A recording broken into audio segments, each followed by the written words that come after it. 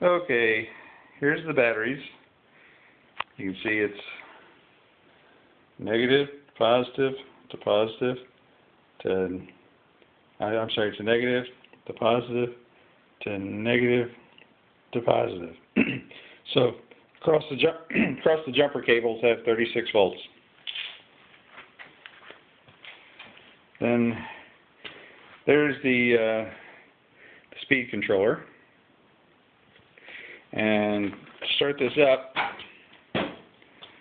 I'll take this switch, turn it on, let it sit for about 10 seconds so that it can charge the capacitors in the controller through this little resistor.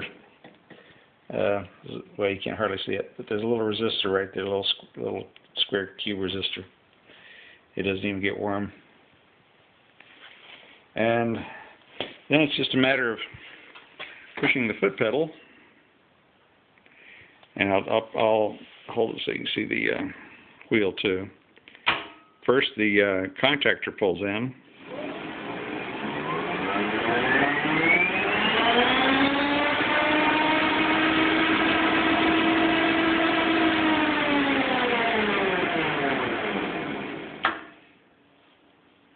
So see, the contactor pulls in, and then it increases the current to all the way to full speed.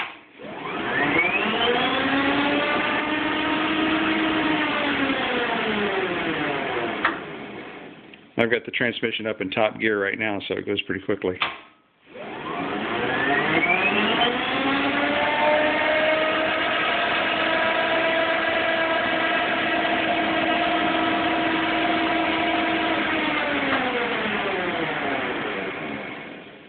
Very little noise from the motor. Most of the noise is from the transaxle.